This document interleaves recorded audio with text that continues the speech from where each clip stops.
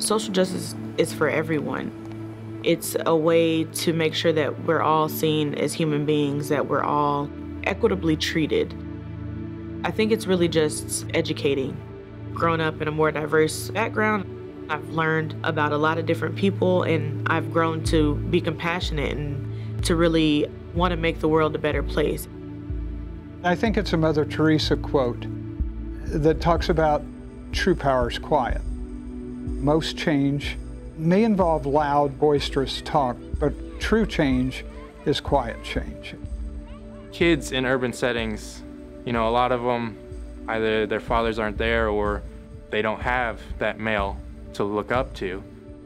That was a big part of my decision to become a teacher, to be that positive male influence in their life, because students don't always get that, and I think it's needed. For me, social justice in the classroom is very different than the one-shot celebration of Cinco de Mayo or putting the poster up on Martin Luther King Day. I challenge them to push past those superficial treatments of culture and get to the real depth of students' identities. It's about extremely high expectations for students, maintaining that at all costs. You got to get people in the right places to help make some of these important decisions. The door's been cracked open, but we need more people with the credentials and the skills to help make those decisions.